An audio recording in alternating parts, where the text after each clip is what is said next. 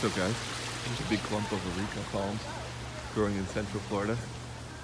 And some pygmy date palms. And a big sable with a squirrel in it. See the squirrel? 3 clumps here. 1, 2, and 3. Areca palms. Some people I think call them bamboo palms because the trunks kind of look like bamboos. You have to continuously cut them, as you see here. So keep putting out more shoots, multiplying their clumping palms.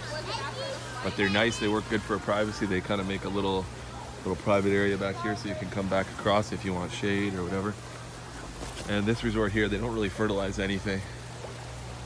If you look here, these aren't fertilized. A lot of them are yellowing a bit. And they're definitely not looking as good as they could. I've noticed a lot of the palms around here. They got a queen right here beside it. All completely penciled out. Bristle top, yellowing leaves. The trunk looks super skinny. The higher up it gets, really stiff when it's planted. They got one there that's very sickly. The tree looks like it's producing almost no foliage. It's a huge piece of trunk. And then it just stops. They don't really, I don't think they care. They got infinite palms. The pygmy dates, though, they seem to not care. The sables don't seem to care either. They stay dark green. They're very low, requirements, nutritional requirements. I'm gonna get another quick view of this queen.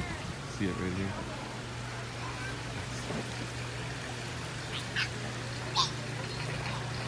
Penciled right out. That trunk, when they planted it, probably like that. Thanks for watching later.